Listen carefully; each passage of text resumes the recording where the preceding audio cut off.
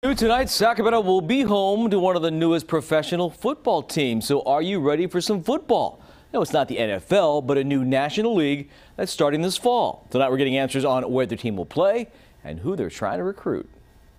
Pro football is back in Sac, touching down this fall at Cal Expo's Heart Health Park. We're excited. Adam McLean is commissioner of the new sports group called the MLF, Major League Football. He says Sacramento is one of 18 teams across the country that'll compete in the new league starting this October. We're not saying we're competing with the NFL because we're in Sacramento, we're in Oakland, we're in West Virginia, we're in markets there's not NFL presence.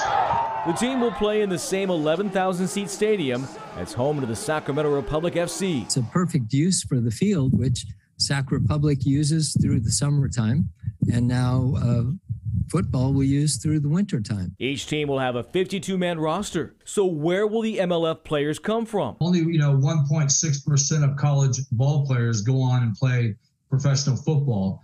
So there's a huge demand, there's a ton of talent. And they're trying to make games more affordable. The average ticket is going to be around $50 a ticket.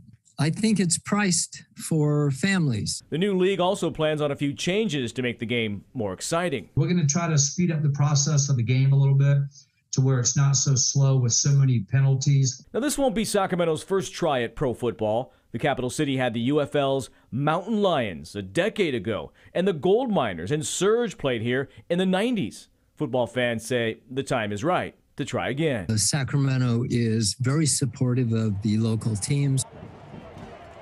So what do you think? What about the team's name? That's still up in the air, but they're looking at something gold mining related like the Sacramento Rush.